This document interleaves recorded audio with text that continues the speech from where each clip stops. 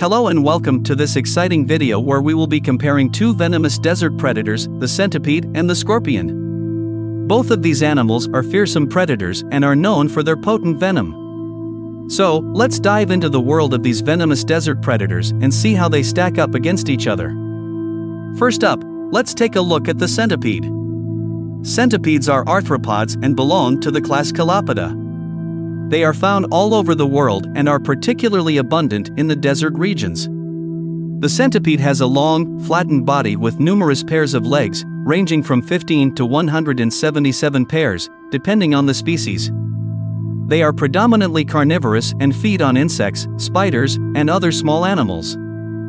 Centipedes are known for their potent venom, which they use to subdue their prey. They have a pair of modified front legs, which are called forcipules, that contain venom glands. When they catch their prey, they use their forcipules to inject the venom. The venom is a cocktail of different toxins, including enzymes and neurotoxins, which cause paralysis and death in their prey. Next, let's take a look at the scorpion. Scorpions are arachnids and belong to the class Arachnida. They are also found all over the world, but are particularly abundant in the desert regions.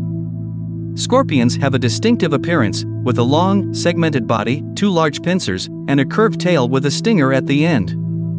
Scorpions are also predators and feed on insects, spiders, and other small animals.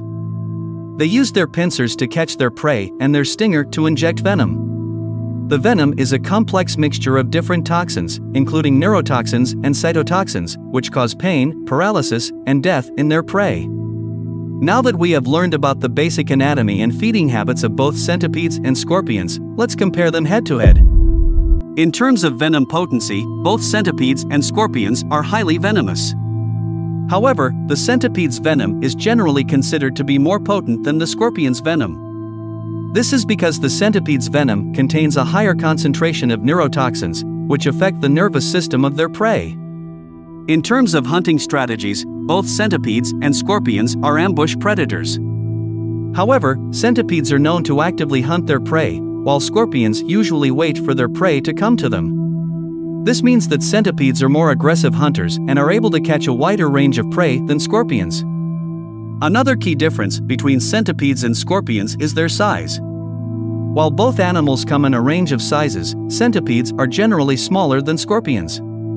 This means that they are more agile and are able to move quickly to catch their prey. So, in conclusion, both centipedes and scorpions are highly venomous desert predators.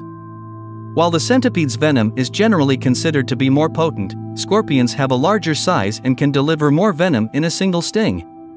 Both animals have their own unique hunting strategies and are well adapted to life in the harsh desert environment.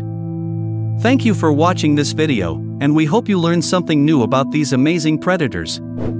Don't forget to like and subscribe to our channel for more exciting animal videos.